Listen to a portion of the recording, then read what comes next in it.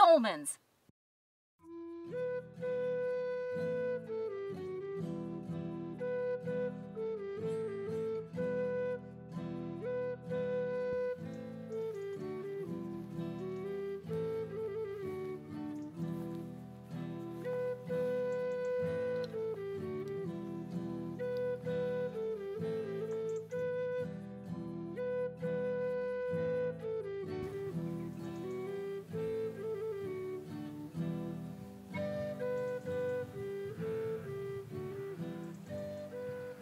This is the Dolmens of Barrières 2. There's several dolmens in this little area, and we are near the village of Miers. And right over there, there's an abandoned village. This dolmen is a little bit different looking because you see it's only supported by 2 orthostats, and then got this giant capstone being supported by just these 2. It's almost defying gravity.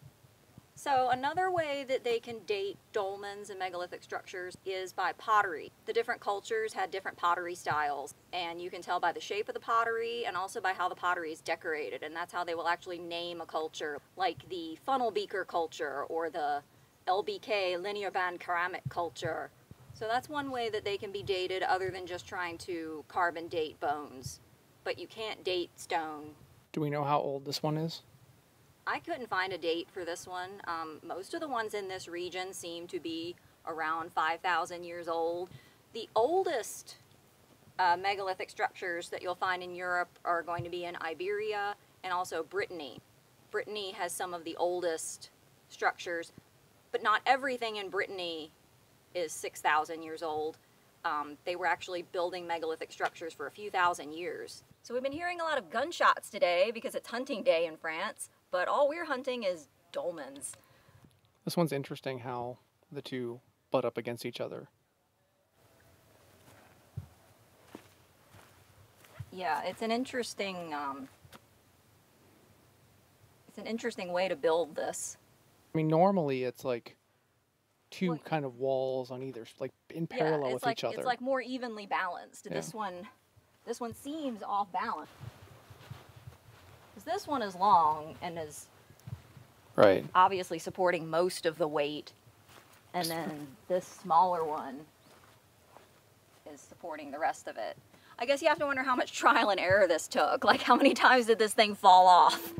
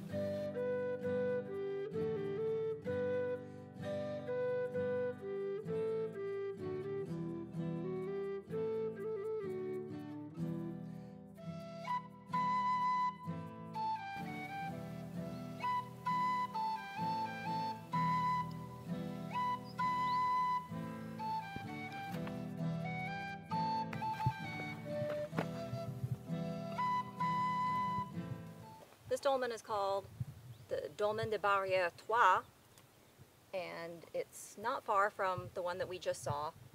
And this is a very special dolmen because it still has its tumulus. And the tumulus is the mound of dirt that covers a dolmen. And it's very rare to find one like this. That's why this one is so special and why I wanted to talk about it. Because, like I said, most of the time when you find these, they've just eroded away, or people have dug them up and they've been destroyed. But this is a very nice example of more of what it would have looked like when it was built. So it really looks like a tomb now. Yeah, you can really see how it looks. It looks much more like a tomb. So kind of like the last dolmen that we saw, you see how it's got these really long orthostats that are supporting most of the weight of this giant slab. I think this is the biggest capstone that we've seen so far, don't you think? Oh, absolutely. At least in this area, yes. Yeah, and so this one has 2 about equal length orthostats on this side, and then there's a stone in the back, and it really makes it look like a gravestone. So did they put one in front after they buried a body in it? Like to make it an enclosed tomb? I don't know. I don't know if they... I don't know the answer to that. Okay. So I don't know. Is this limestone? I don't know, but I love how it's layered. How that like, see how the like it's. Yeah, the other one was kind of like that too, wasn't it? Yeah. Over on this side, you can see how it's even less eroded. So you can see how much more buried. Like this is pretty much all you would see. You just come across and you just see the stone. I think that there would be dirt on top too. So I mean, I think that it would just look like a hill with a little passage, with a little path inside it. There are a lot of roadside dolmens, as I call them, in France, but the really special ones are really hard to get to, and that you're literally going down a cow path to find these dolmens. Gotta be really dedicated. They're also hard to find because they're not particularly well marked on the internet. A lot of them have the same name. Like this one is called locally Dolmen de Père Levé, meaning like raised stone, and that's the name for maybe 50% of the dolmens in France. They're all called something Père Levé, Pierre Levade. And P-E-Y-R-E is like the old word for stone versus the modern French word for stone is Pierre. And the P-E-Y-R-E, Père, is like the Occitanie word. Yeah, about half the dolmens in France are called some variation of Pierre Levé, Pierre Levade, and the other half are called some variation of the Devil's Stone. So it's confusing to try to find ones when you're researching because they all have the same name. They're not particularly well marked on maps. If you look on Google Maps for them, they're just sort of in the general area where they are, and you can't always access them. A lot of times they're just behind fences, they're on private property. So if you do go dolmen hunting, just be aware of where you are and if you're allowed to be there. How does it feel to be in there?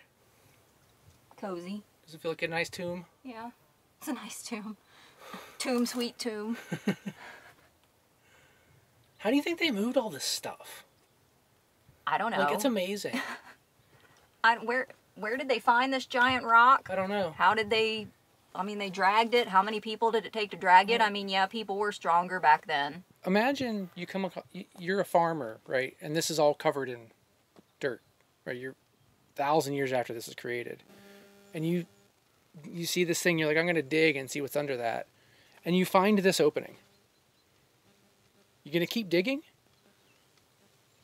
People have always been curious. I guess. I guess I can understand why people are like, oh, the devil must have put it there. Or it's an entrance to hell or something. No, these things were incredibly mysterious to people of the past who didn't have modern archaeology. I mean, people 500 years ago didn't know what dinosaurs were. I mean, they didn't know anything about the past. We didn't even have a concept of how old the past was. Yeah, how long ago? They had no idea how... It would have never even occurred to them that these things were like 5, 6, 7,000 years old. This is a very, very rocky area. There's just rocks everywhere. And so I think the Neolithic farmers, they had to clear their fields so they could farm.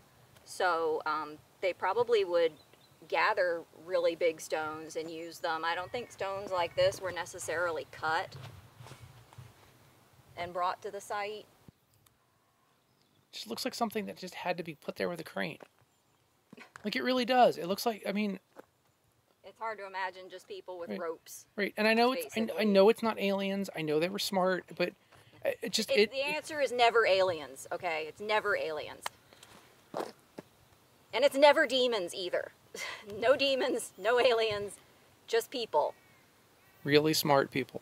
Yeah, really smart people. So what were they farming? So they were growing some cereal grains, they were growing some barley and some wheat. They were doing a lot of pasture animals. They were raising sheep and cows. People were starting to drink milk at this time.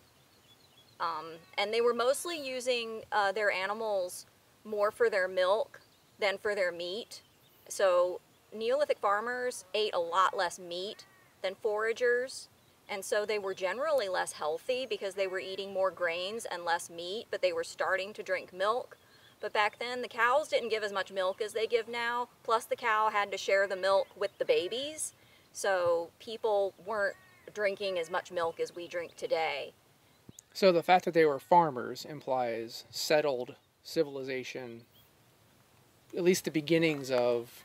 Yeah, they were more settled, and I think that that's because pastoralists will move around a lot. They just let their herds move around and graze, and you graze out one area, so you have to move on to another area. But the farmers are being a little more settled, and so that might be why they're making these stone monuments, because they're staying in the same place constantly, so they're just more permanent structures. It could be ways of laying claim to the land, because also while you've got these Neolithic farmers, there are still hunter-gatherers around. You've got two different civilizations kind of coexisting in Europe at this time, and there's tension between them, and they had very different lifestyles, and the hunter-gatherers were actually healthier than the farmers. If you would like to know more about any of these things that I'm talking about, just some more detail about the Neolithic era, I have some books in the description, and I'll have links to them, and they're Amazon affiliate links. But there's some really good books on this era. One of my favorite is actually called The Age of Wood, and it's all about man's use of wood throughout the ages, and he goes into a lot of detail of how they used the stone tools in the Neolithic to use wood more effectively in order to build things like this and build houses.